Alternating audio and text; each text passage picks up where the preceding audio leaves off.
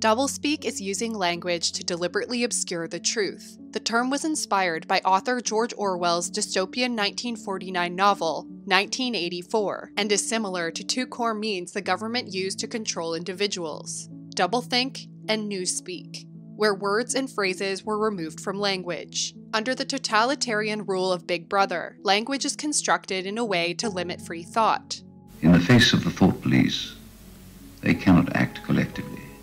For example, there is no word for bad because negative language has been removed, but there is ungood. There is also no word for science.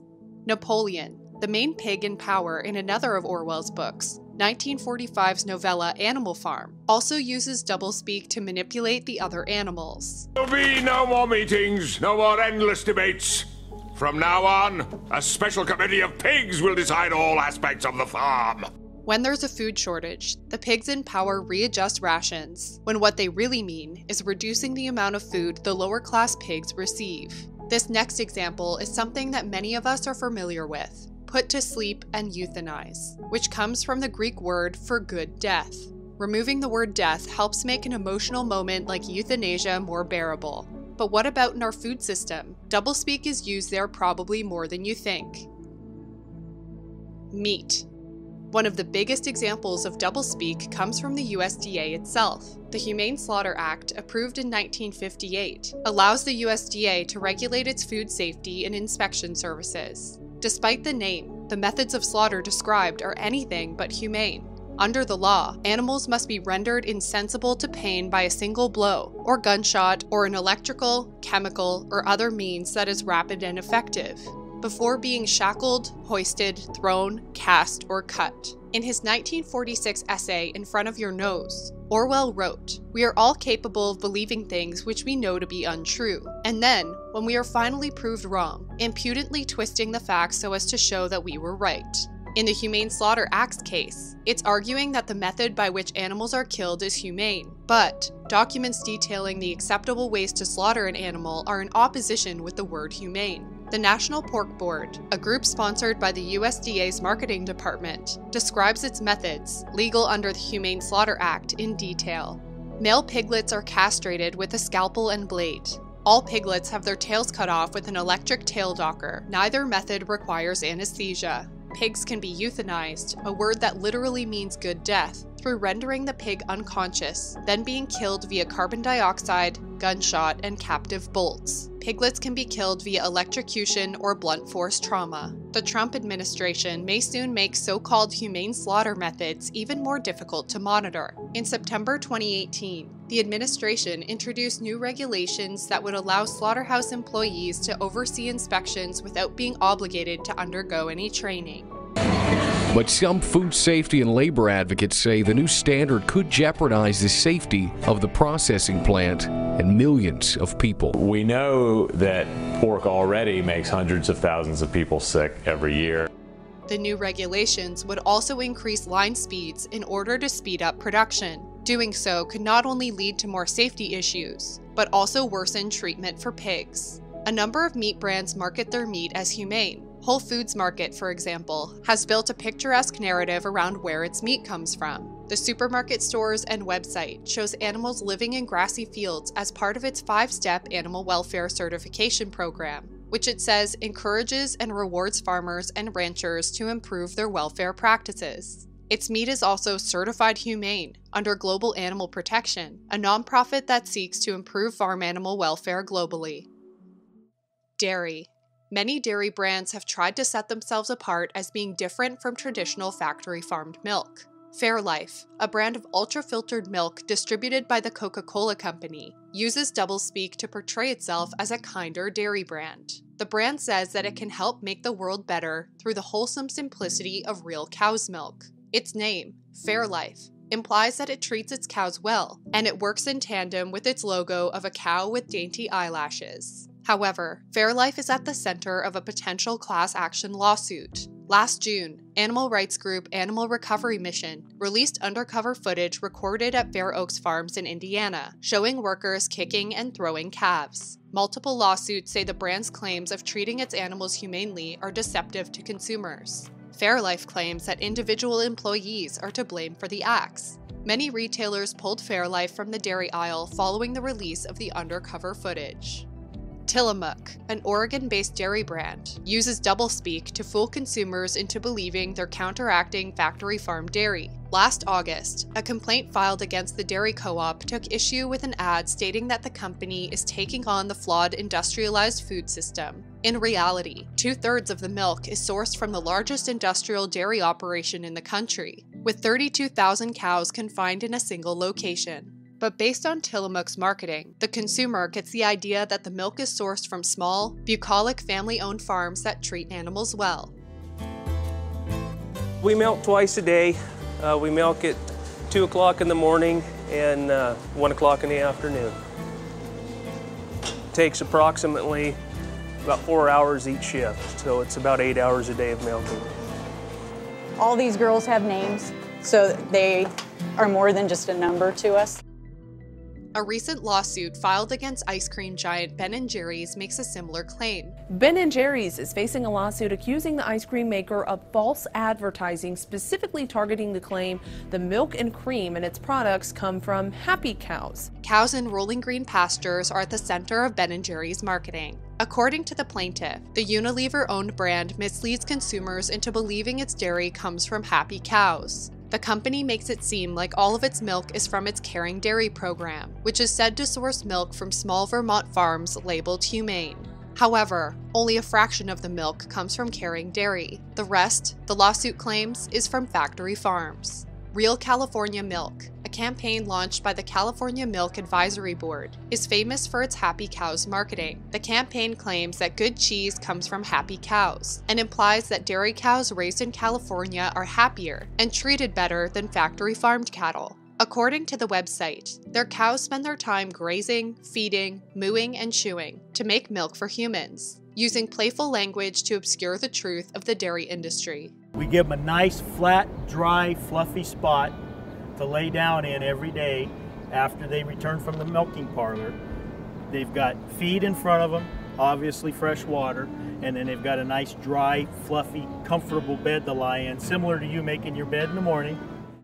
The dairy industry is often viewed as kinder than the meat industry to begin with. However, it works hand in hand with the meat industry. Male calves born to dairy cows are sold off to become veal, and dairy cows are sent to slaughter after 3 to 4 years of intensive milk production. Cows rescued from the industry can live up to 20 years.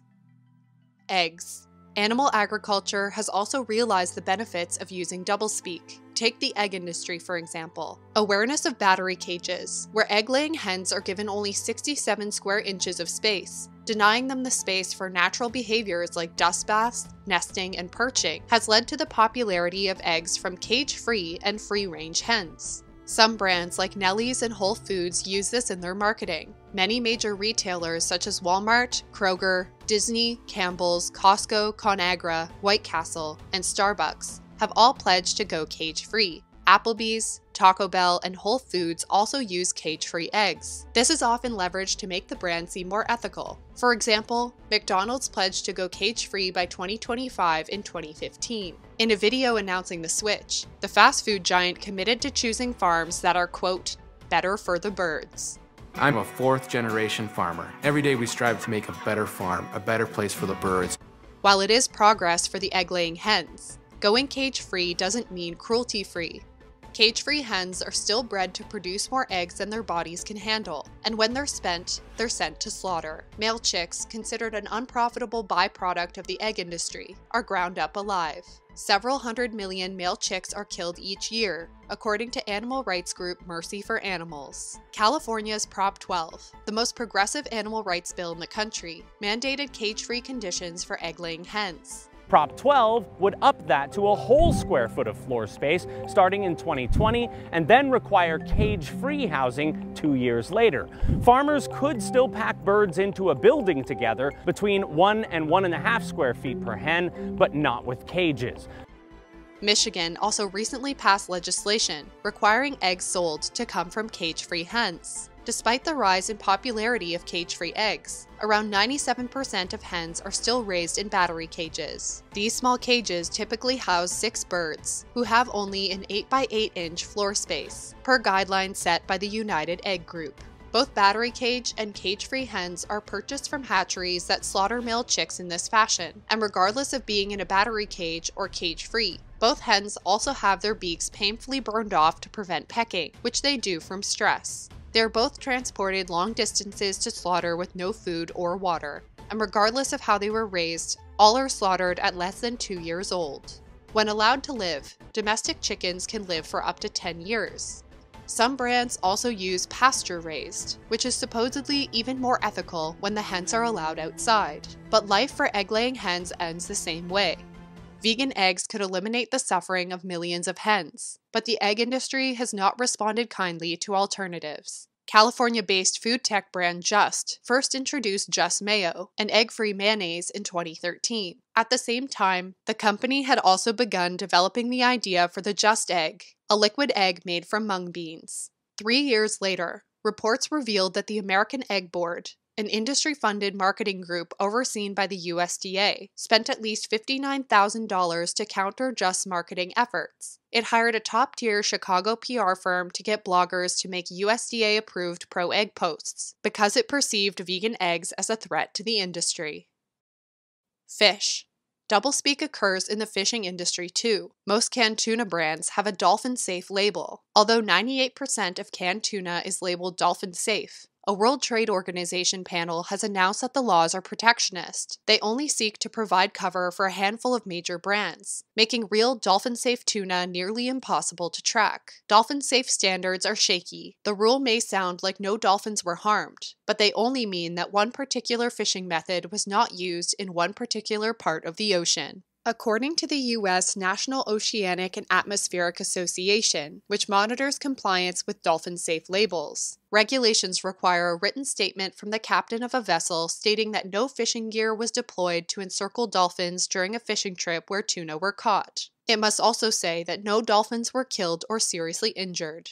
Even the biggest brands may be guilty of questionable practices. Last May, consumers filed a lawsuit against StarKist, Chicken of the Sea, and Bumblebee, alleging wide-ranging and multi-layered efforts to keep consumers and federal authorities from knowing the extent of their allegedly harmful fishing practices, while continuing to use dolphin-safe labels on their products. As of December, a judge denied Bumblebee's request to have the suit dismissed. Sustainable seafood labels have come under fire too. The Marine Stewardship Council, an international nonprofit, says that it awards fisheries its certified sustainable label if they meet certain standards for fishing practices and traceability. Whole Foods Market, Walmart, and McDonald's have committed to using only MSC-certified fish. Target, Kroger, and Costco also sell fish with the MSC label. But there's a problem with the way the label is obtained. According to The Guardian, a certified sustainable rating can be too generic because it covers a wide region. So, while some vessels in a region may use more ocean-friendly fishing methods, others might use trawling, which is notorious for also capturing marine life other than the target species. The industry term for this is bycatch. The MSC system has even certified some fisheries despite evidence that the target fish populations are in trouble, or that overfishing is having a negative effect on the environment. But consumers might see the MSC label and believe that they are buying environmentally friendly fish. The truth. It might feel like animal agriculture industries are actively working to keep consumers from knowing the truth behind how products are made.